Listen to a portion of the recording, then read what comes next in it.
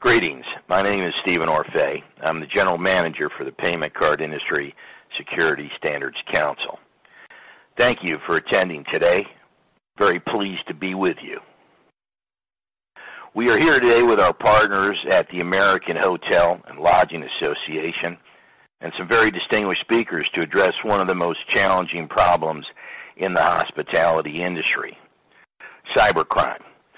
Cyber criminals are targeting all members of the hospitality industry right now, even as we speak. Depending on which research you subscribe to, members of the hospitality industry are among the top 3 of all targeted groups around the world. They're doing it because it's profitable, and unfortunately, it's relatively easy right now. But we hope to address that today. So today we'll have some good news for you all. There are solutions to the problems that are proven to work. Our guests are from AHLA AccorHotels, PCS, the Payment Security Compliance, and from our friends at the United States Secret Service. We'll shed some light on where the attacks are happening, how they are being perpetrated, and what some of the fixes are. I'm delighted to tell you that the Council's CTO, Troy Leach, will also be joining us to sum up where our security standards fit into the mix. For those of you who don't know the PCI Council, 10 years ago, stolen credit cards, counterfeit cards, and online theft of payment data was a big problem then as it is now. At the time, every major credit card brand had its own security requirements for protecting payment card data. That meant that every merchant, every bank, and every credit card processing company had to figure out how they could comply with the security requirements of 5 different credit card companies. The brands came together to develop a global security standards that would benefit the industry stakeholders, rather than having multiple security standards by brand. And that was a big improvement. One security standard applied around the world to all companies who accept, process credit card payments. And that is how the PCI Security Standards Council came to be. Standards for payment equipment, payment software, and standards for everyone who handles payment information, people, process, and technology. It's important that we maintain the trust and integrity of our payment system. There are those out there that are trying to undermine our confidence in the financial systems of the world. We also certify equipment used throughout the payments chain. We certify the people who are responsible for maintaining secure environments. This includes internal security people and external assessors and investigators. Our standards are battle-tested and proven. They're effective. In fact, a third-party report investigated that not a single entity that was breached was found to be in compliance. But we can't rest on our laurels. Our standards are comprehensive. They cover a wide variety of payment security challenges, from the very simple password to the complexities to proper protection of EMV chip, terminals, e-commerce, mobile payments, encryption, and tokenization. They're industry tested. PCI maintains lists of independent, lab-tested applications and devices to help organizations like yourself choose the right technology that has been vetted and verified to deliver on its promise. I will now pass along the PCI's Director of Certification Programs, Jill Woodcock, who will be monitoring today's panel. I had the pleasure of working with Jill day in and day out. Jill coming to us live from the UK. Over to you, Jill. Thank you, Stephen, and thank you, everyone, for joining today. I'm happy to introduce you to our panelists for what promises to be a very insightful discussion on reducing the risk of breaches in the hospitality sector. So firstly, we have Vanessa Sinders, who is Senior Vice President and Department Head of Government Affairs for the American Hotel and Lodging Association.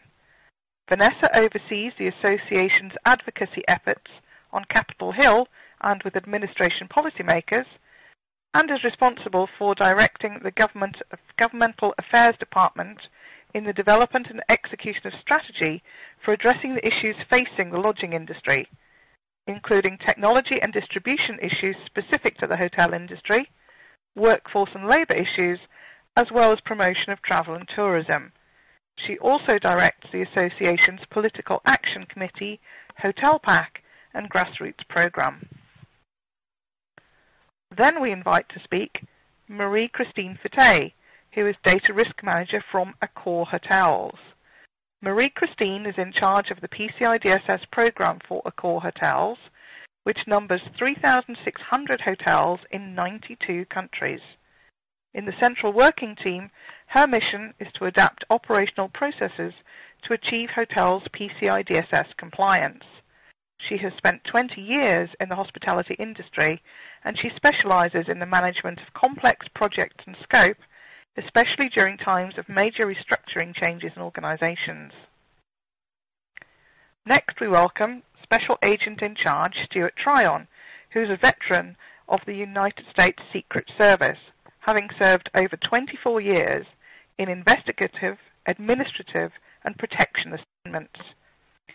In his role with the Office of Strategic Intelligence and Information, Stuart directly plans and coordinates all efforts involving the collection, evaluation, and dissemination of operational intelligence and information affecting the protective mission of the Secret Service.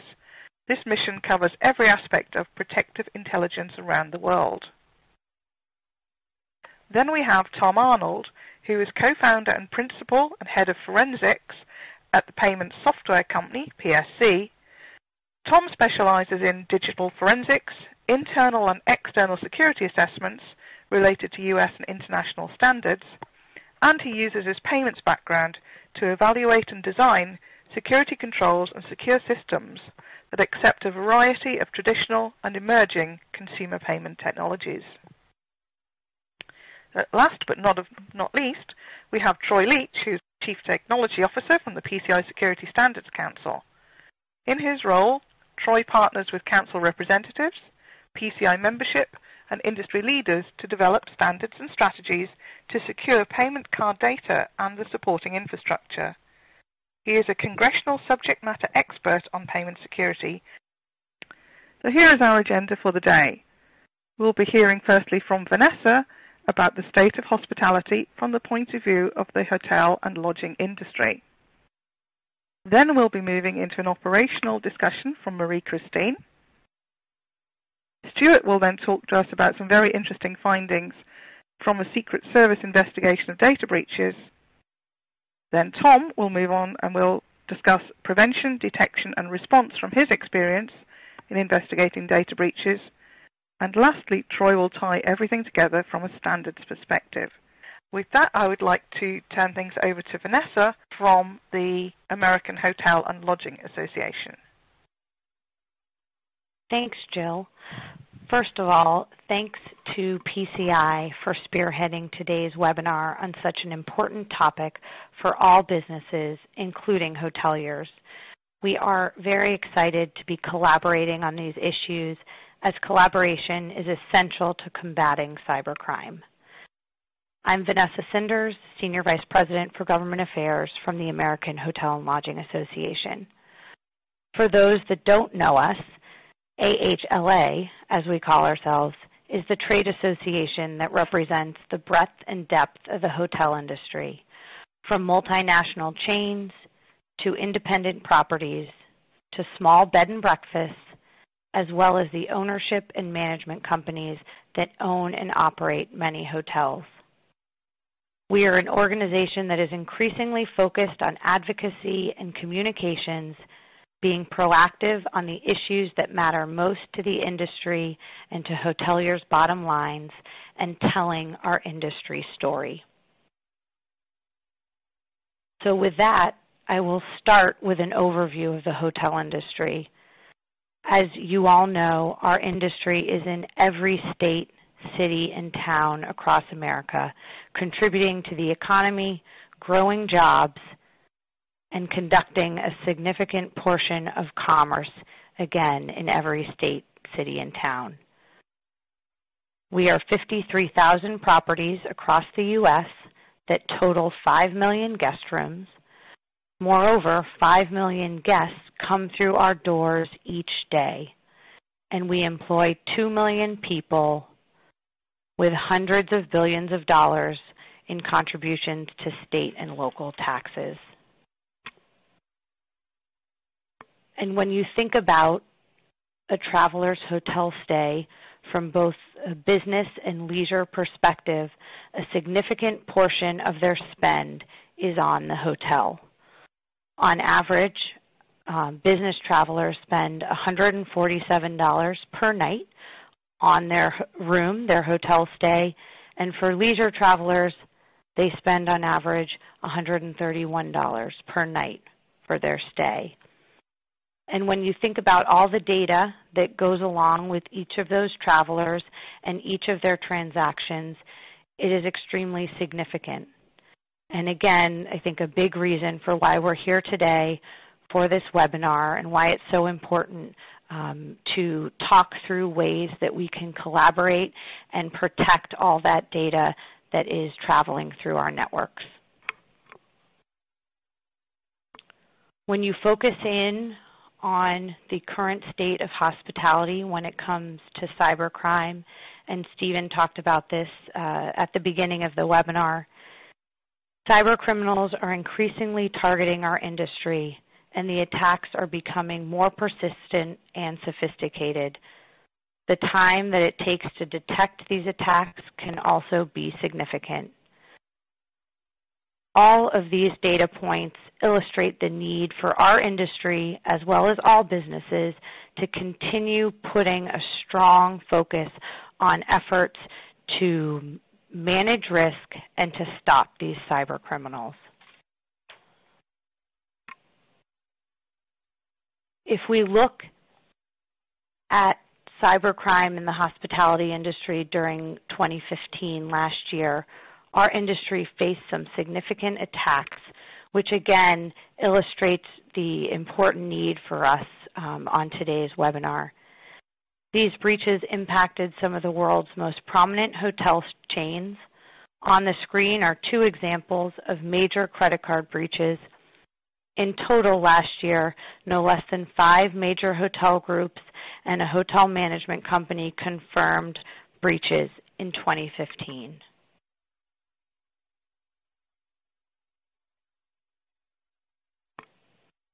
And here you can see the hospitality industry, which was targeted by a significant attack campaign that used point-of-sale malware to collect payment information from travelers. Our industry accounted for the 2nd largest share of incidents, again, when you look across industries. And if we look a level deeper on the hospitality industry, corporate and internal networks made up 55% of compromised IT environments, while 45% were from payment systems, point of sale. In a moment, you will hear more about how these criminals are getting in and steps you can take to combat them.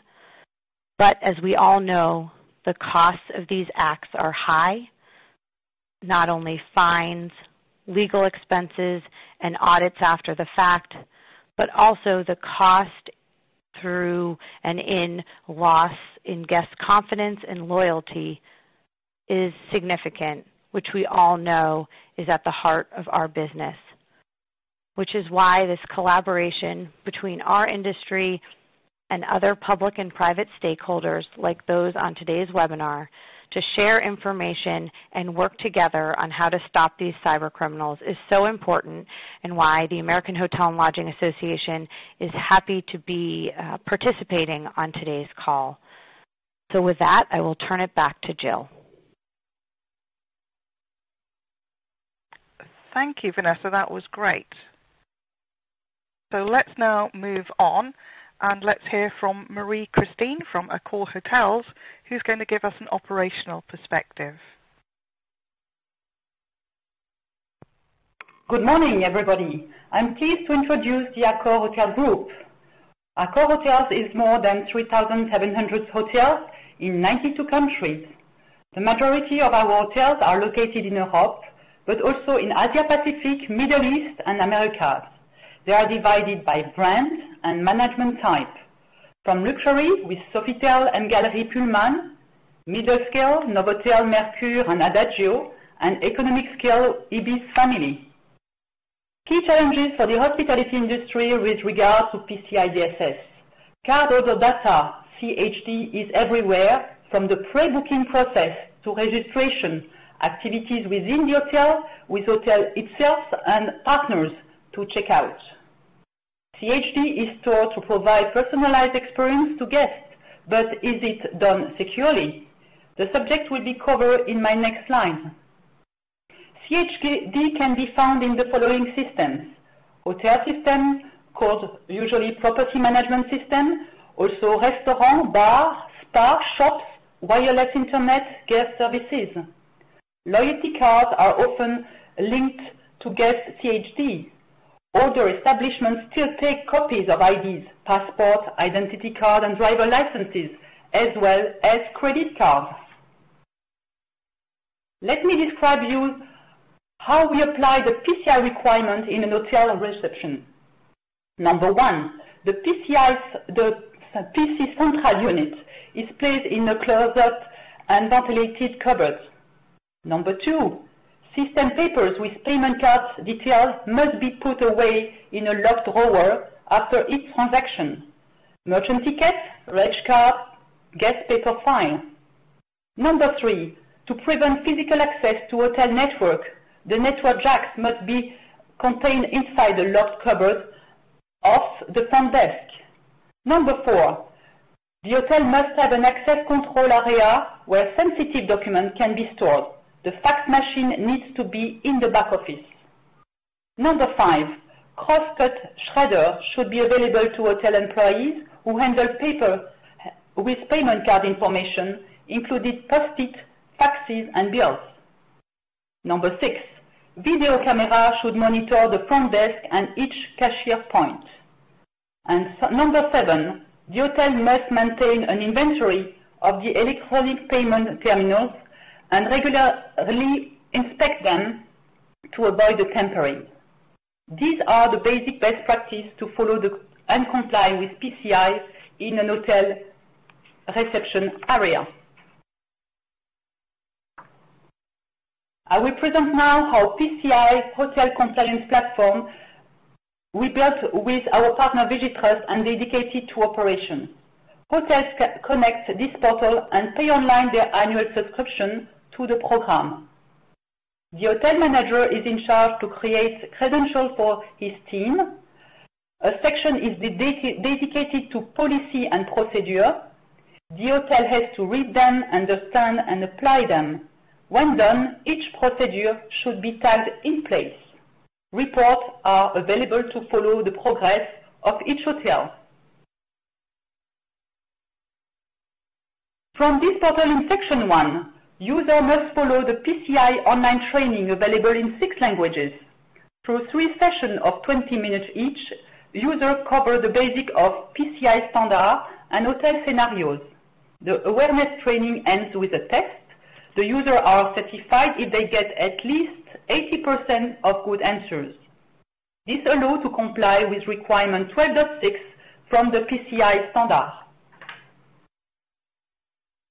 Best practices for the hospitality industry to comply with PCI. I would suggest to classify and focus on data first. Personal data, cardholder data. Then map this ecosystem where CHD can be present.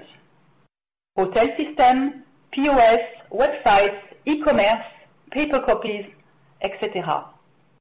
Protect this ecosystem against physical attacks, follow PCI guidelines, consider reducing technology and processes. The goal is to isolate the CHD environment from other hotel systems. A call center should also be isolated from the production network. The aim is to devalue the data of as much as possible. Most important subject is the training for users dealing with payment card information, which is done upper higher and repeat every year. By regular communication, e-learning, lunch and learn, posters, screensavers, test user knowledge, and so on. When ready, validate PCI compliance. Use external consultant if required. Perform ISV scan. Complete the FAQ and submit it to acquire or bank. Make this a continuous process. Achieve and maintain compliance at all times. I remain at your disposal. If you want to contact me, I put 2 links to very good PCI resources from Vigitrust and Verizon. They will be provided later in this webinar. I do thank you for your attention, and back to you, Jill. Thank you, Mary-Christine, for some excellent insight there. So now I'd like to pass things along to Special Agent in Charge Stuart Tryon, who's going to discuss with us the findings of a broad-based investigation of hundreds of data breaches done by the United States Secret Service. Thank you, Jill. Thank you very much. The U.S. Secret Service is very gratified, very appreciative of this opportunity to be part of the webinar. PCI and the Security Standards Council, we value your partnership and are very grateful for the opportunity. Why the Secret Service? Well, the Secret Service has been part of the U.S. payment system since 1865. We were created by Abraham Lincoln to secure the financial system or the financial infrastructure of the United States of America. Today, we work with U.S. law enforcement, global law enforcement around the world to prevent cyber and network intrusions. We share information, we share data, and we try to all collaborate to track and apprehend the largest and most notorious criminals that you see in this space. The U.S. Secret Service is authorized to investigate access device fraud, computer fraud, and all fraud under 18 U.S.C. 3056, 18 U.S.C. 1029, and 18 U.S.C. 1030. For the better part of 30 years, the Secret Service has participated with global law enforcement in investigating cyber crimes. Today, the credit card industry is under attack by the adversary for one reason, because credit cards are a very lucrative system to gain financial wealth or to monetize stolen data. At the end of the day, we're often asked, why do we see these persistent credit card attacks on the hotel and the hospitality industry? Why? Because it is just like a bank. It is where the money is. Today you see hacktivists, criminals, insiders, terrorists, and those who are seeking to fund warfare and espionage utilizing this tactic to gain financial wealth to fund their cause. Criminals just use it to gain wealth. Insiders have multiple motivations, similar to that of a hacktivist. Espionage, terrorism, and warfare, unfortunately, we're all familiar with those. But at the end of the day, the techniques that is used and that are deployed are all the same. They intrude into a network, usually utilizing some form of a malware, where they harvest credentials. When you look at the modern approach and anatomy of a hack, you see that there's the reconnaissance, the initial compromise. Well, that reconnaissance is done through many different mechanisms. We're finding today that as a result of social media, many of our corporations, hotels, those that hold the credentials, the access device, are known via social media. Often we put our name, our title, and our position at a particular industry or venue online. The adversary or criminal utilizes that information to now target that individual.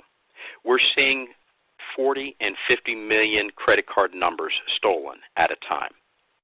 In one of the largest compromises, we found that credit cards were stolen utilizing real credentials that were harvested in one of these methods.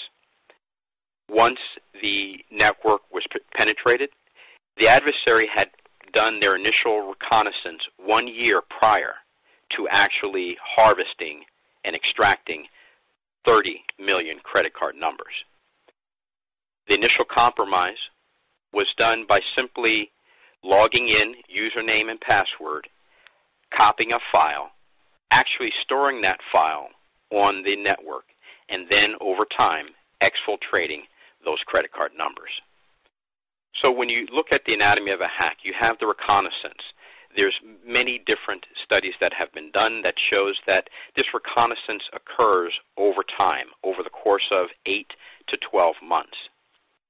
Once they determine exactly what is of value, where in your network are those crown jewels, as we often say, where those credit card numbers are stored, once they determine that, that's when they really establish their foothold. And then they escalate, and they make sure that they have the right privileges. So their initial compromise may not be provide the best access. So now they will search for perhaps the system administrator or the chief financial officer. Once they take their credentials, they will then utilize that to move within the organization, to move laterally, secure the data that they like, and then they will exfiltrate it piece by piece or in bulk. But then they also maintain presence inside of your network to clean their footprints, to remove those breadcrumbs. So often what we see in these most prevalent attacks, again, 20 and 40 million cards at a time, is they will first steal a few pieces, perhaps 1,000. And we're often asked, well, why? Well, that's a sample to make sure that they can get the credit cards out of the company. And then they will look for nodes. Where does that particular company store all of them? So if you're a hotelier and you have 20 hotels, is there one central repository for all of your credit card data? And if there is, that becomes where the adversary begins to focus. They look for those nodes, those locations where all of your information is stored, your financial data, and then that is what they focus on. So what we have seen is in companies that have layered security, multi-factor authentication, they understand where their crown jewels or where those credit card numbers are stored, and then they build their security around that network. We find that the adversary tends to move on to a less secure environment, meaning that I will not invest my time and energy in a very secure environment when I have a plethora of other places to steal from. Looking at today's standards, we find that, as Stephen Orfe said earlier, oftentimes PCI compliance standards are not adhered to. And that's due to many different reasons. We have seen many industries update their software and then forget to update their standards. We also find that the adversary knows when you update your standards and is waiting for you because, again, they're sitting in your network. They have been in your network for many months, and they too are aware when you're going to update your standards. And they wait.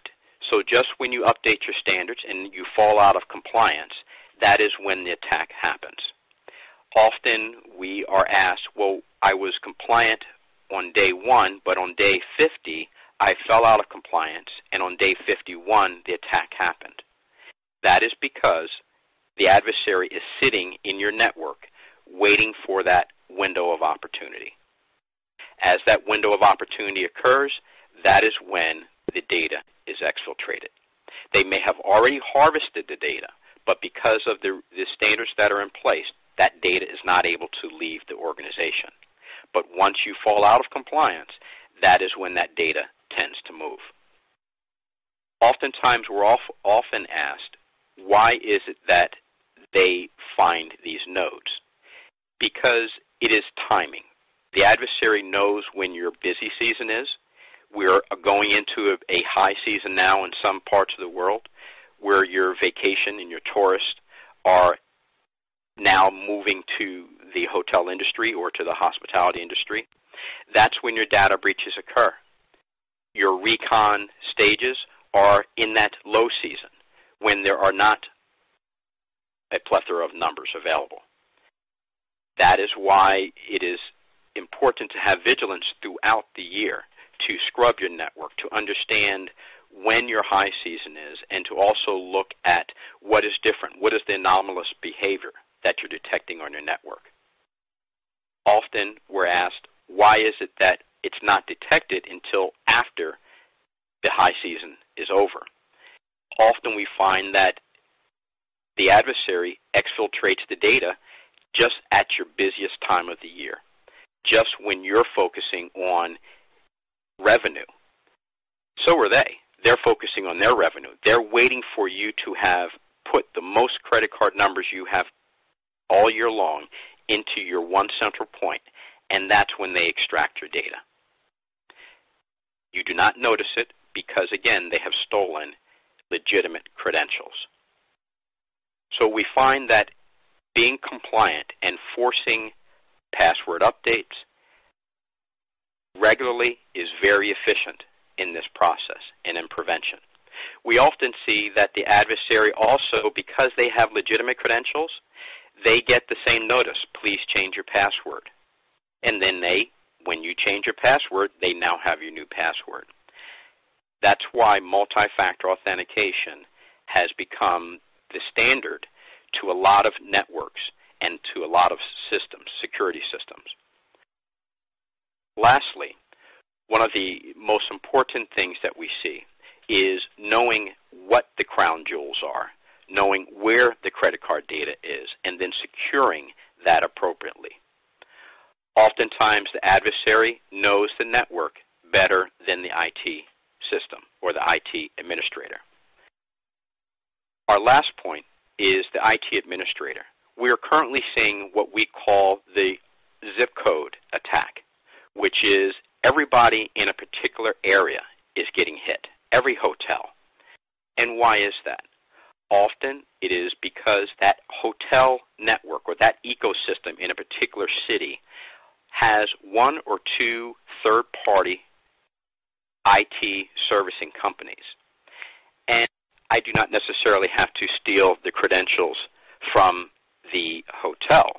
I steal the credentials of that hotel or the IT security firm that services that hotelier.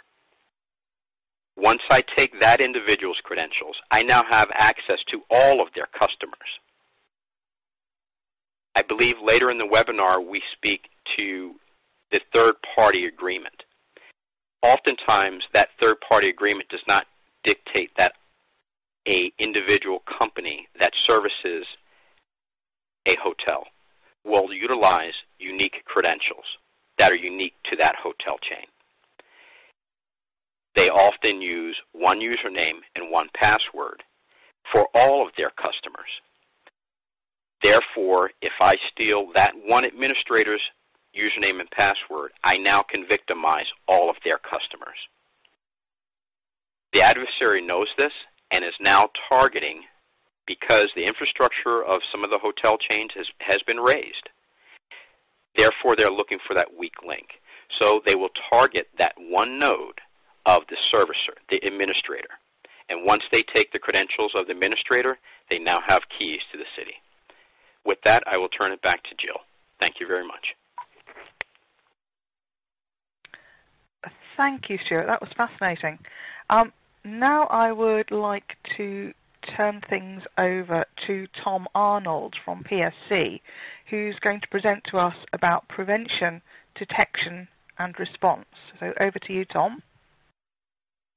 Thank you, Jill. I'm Tom Arnold, and I'm one of the principals at PSC. I am the head of digital forensics, and I have been involved in over 300 QSA projects for a variety of companies, including large and small hotel chains. Recently, we've been heavily engaged in forensic investigations of hoteliers both in the United States and throughout Europe. Let me talk for just 1 second about my use of the word vigilance. What does it mean to be vigilant? It means to be attentive, and it means to be watchful. So far, at this point, you've heard the significance of the standards. You've heard the significance of the security programs and having strong security programs. But I wish to impress that vigilance must, in fact, be job one. First off, vigilance begins by knowing the nature of the attacks and the unique characteristics of a cybercrime. So let's start by considering the characteristics of any crime, a typical crime. Someone stealing something from within a hotel, someone coming in and robbing a hotel, a burglar breaks into a hotel. First off, there's motive. This is what drives the criminal. Why do they wish to commit the crime? The second factor is opportunity. Because of a detected security weakness or a detected weakness or some chance that they have to take something, even as simple as a cash drawer left open at the front desk, the criminal has an opportunity to actually fulfill his motive. Next, there's capability. And capability is having the ability to commit the crime. For the gentleman who commits a robbery, he has a weapon that he uses to basically create fear. For the fraudster, he has a trick or device that he's going to use to enhance his capability to allow him to commit his crime. The final vector when considering any crime is time. In the traditional world, this is the time from the start of the criminal act until it's detected and the police respond. Now, how do these differ in the digital age? Well, we have to add another characteristic, and the characteristic is creativity. Specifically, I can come up and mix both opportunities and capabilities to do something different, to attack in a very different way. Next, we have to add a lot more time. My colleague from the Secret Service made a very good case for how long the criminals are on site. They have plenty of times to do reconnaissance inside the network. They have loads of time to craft specialized tools and to make their attack. It is radically different than the traditional world in the criminal age.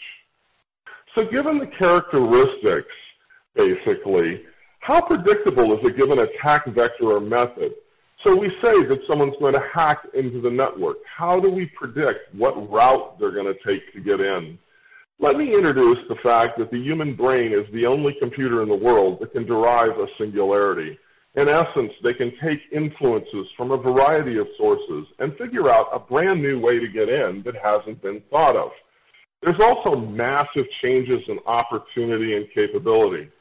So let's think about this last year, and let's think about some hotels, and let's think about some ways that even great security systems were circumvented. Phishing attacks, as a good example, we've seen those. And how about weak passwords? Passwords that, for whatever reason, are forgotten or not changed. And then the brand new thing that we're battling right now is malvertisements. And I am saying basically where an advertisement on a legitimate news site contains malware, and when your Flash player on your browser runs the news site, it delivers the malware to your system. Very, very damaging approach. So really, keep in mind the uncertainty principle here. There is no point in measuring something if it changes the moment it's measured as a direct result of being measured. What we're saying here is we must be vigilant to the attacks. Let me introduce the concepts of prevention, detection, and response. First off, let's understand the elements of something called the kill chain. And the kill chain is how a modern attack actually occurs inside of an organization. Please pay special attention to the four colored triangles at the bottom of this chart. We start with reconnaissance, and this is the point where the bad guy is looking for the weaknesses in various organizations. It might be scanning on the network. It might be internal attack methods, whatever weakness he's looking for. We have a clear opportunity to detect this form of attack and the reconnaissance itself at this point. The next is weaponization. This is where the bad guy tests and establishes how he's going to commit the crime. Then the next is delivery. This is where the weaponized payload is actually delivered into the organization. Again, we have an opportunity to detect this, and you see this in the orange triangle. Once the payload is delivered, we have actual exploitation that takes place inside the organization. If you would, this is the bomb going off inside the network that allows the bad guy to exploit the network itself, expand his credentials, and most importantly, it allows the payload to communicate back to the bad guy. So we see C2, which is called command and control. Again, we have an opportunity to detect this point when the attack is underway. Finally, we get to the last point here, which is exfiltration. And this is where data is being removed from our organization specifically. So how does our defense mechanisms and our vigilance play into this? First, we have prevention. Prevention strives to repel the threats at the perimeter. The bad part with only doing prevention is that the defender must repel all the attacks. The bad guy must succeed only once. Then we have detection, and this is the system that looks for realized threats. Detection is the orange and blue triangles. We're going to use, this is a hard thing to do, by the way. We're going to use real-time analysis, we're going to do batch analysis, and we're going to do threat hunting, specifically inside the organization. Finally, we have response. Response is to close the loop inside our security program and say this is the first responder's action to a detected event. And this is absolutely critical. They must validate the threat, they must understand the threat, and they must establish a short-term containment action plan to stop the threat. This also includes rapid investigation, which is forensic triage, and how to understand the threat. And then at a later time, it includes, finally, full containment. So let's look at how well the industry is actually doing these days. And this is the current information from Mandiant's M-Trends report that was just released. Please note, in 2014, the median time that a bad guy was actually on a site, a hacker was inside the network, was 205 days. The median time in 2016 has dropped to 146 days. This is great news, but still way too long. If the attack is detected internally, basically you have your prevention, your detection systems operating, the bad guy is still on board for 56 days. This is that time vector in our criminal attack. Finally, if there's external notification, the Secret Service is working a case on some other company, and they detect that your IP address is involved somehow with the case they're in, so they contact you and say, hey, you've got a problem. Or the card brands contact you, it's 320 days. The longest hotel compromise, this is a case that is only 2 months old for us, and it's a European case, in 2016 was 5 years that the bad guy was actually on site. So this is why prevention, detection, and response is so, so important. Let's consider, lastly for me, a little case study of a small European inn. This is a case we had in February of this year. The environment itself was very sort of not too technical. Card data was printed on merchant slips, and merchant slips were kept forever in closets. They had so many merchant slips. They were more in closets, boxes, laying on the floor. They were all over the place. They leveraged third-party reservation systems. And the way the system worked is that they would log into the third party using a shared credential, and in the third-party reservation system, it gave them a history of all the reservations they'd ever had through that system, which included all the cardholder data and the CVV2 values, which is that secret secondary authentication data. So next, there was no cardholder data captured on their website. Paper and historical transactions were kept forever, and they had very weak audit and security controls. You can see that there's numerous possible internal and external threats. So the lessons learned from this is that fundamental flaws still are an issue and still can cause problems. It's not just the dramatic advanced persistent threat team from China that's attacking, basically. Fundamental flaws still are very significant. Now, as they begin to correct their fundamental flaws, they may introduce some systemic flaws which will and could magnify the weaknesses as well. So remember, prevention, detection, and response, and vigilance. I've added some resources at the end of the slides, and now I'd like to turn it back over to Jill. Thank you, Tom. That was a wonderful presentation. Thank you. So finally in our webinar, we have Troy Leach, who's going to tie everything together and talk a bit about people, process, and technology from a PCI perspective. So over to Troy. Thank you, and hello, everyone.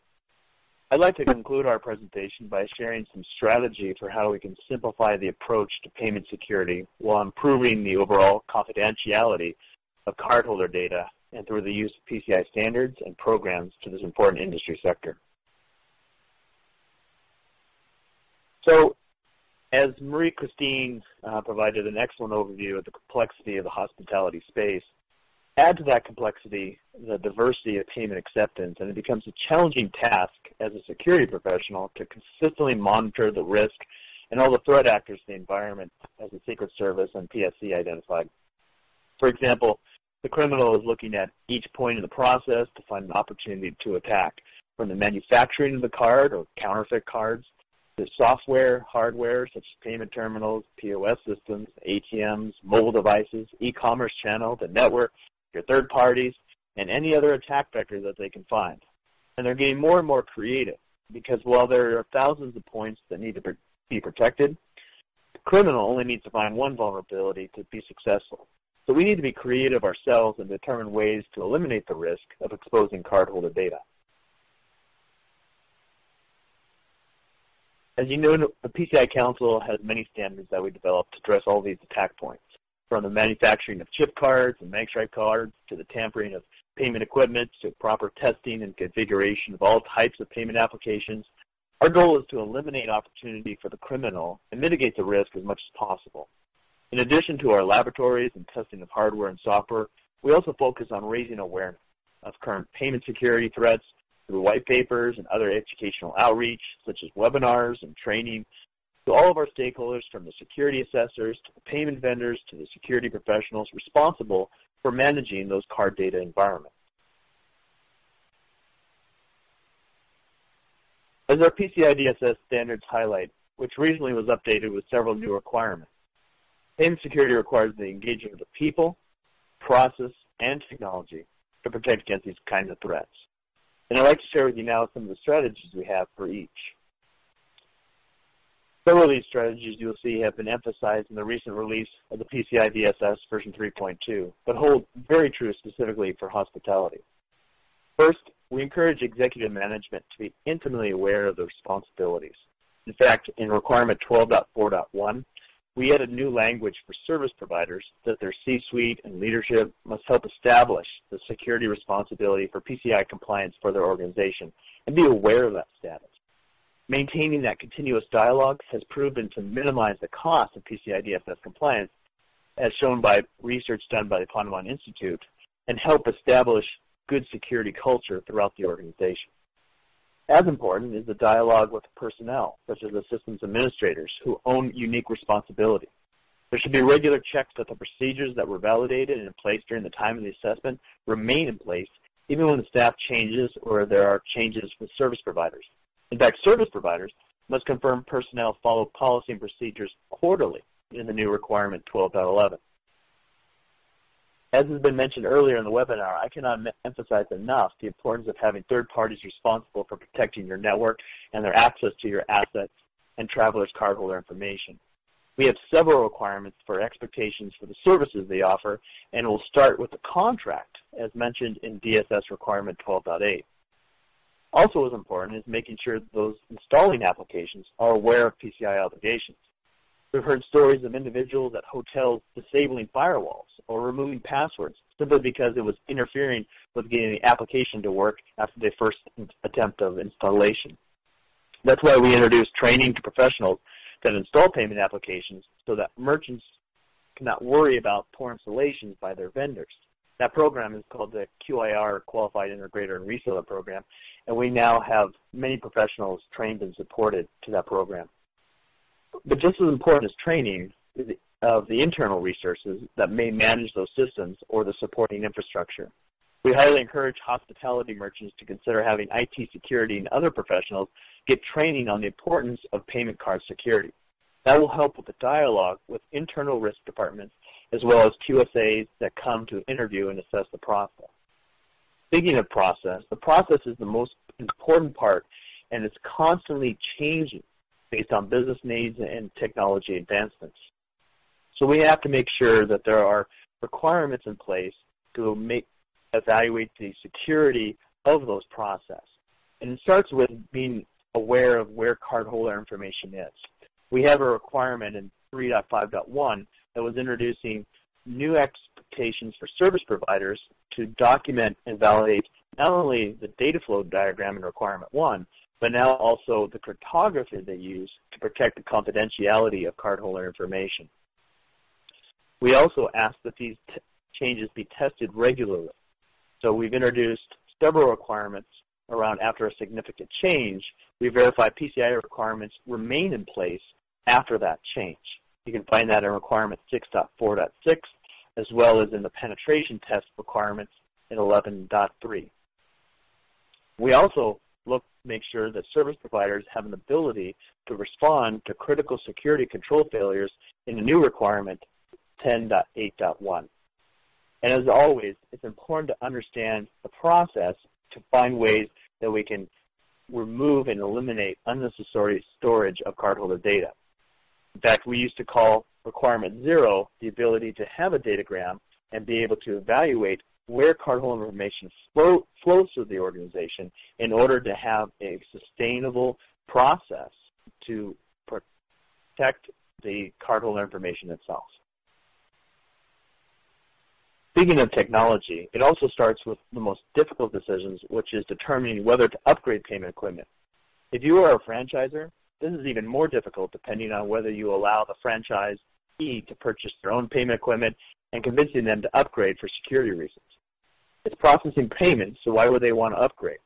However, with all the advancements such as EMV and point-to-point encryption and tokenization available in terminals, and the ability to accept NFC and mobile payment tokens, we're hoping the incentive for new forms of payments and the ability to reduce the cost of the PCI DSS assessment will help motivate organizations to invest in updated technology. Especially as attacks by criminals are evolving so quickly, and identifying your payment application is patched and up to date by independent labs is a low-cost, high-reward check for any merchant and would have prevented some of the most recent breaches that we've seen. Speaking of looking ahead, we also have the reliance on older security as a step to missing some of the challenges with merchant environments. Take, for example, the recent SSL and SHA-1 migration challenges. There are old technologies such as SSL version 3, which is now a 20-year-old technology, that actually caught the industry off guard, even though newer technology existed for years, and the writing was on the wall with all the security vulnerabilities that were inevitably discovered. For a complex hotel environment, this should be a regular sanity check to better plan and budget for future risk. Also, we want to highly encourage you to evaluate skimming education for your check-in locations and other places where criminals may have physical access. You can do searches on the internet for overlay and skimming attacks that can be implemented in literally 2 seconds. Being able to know the basic signs, such as sticky keys or funny entry of the card, are simple techniques that any employee should be able to detect. We offer white papers on this topic free to download on our website.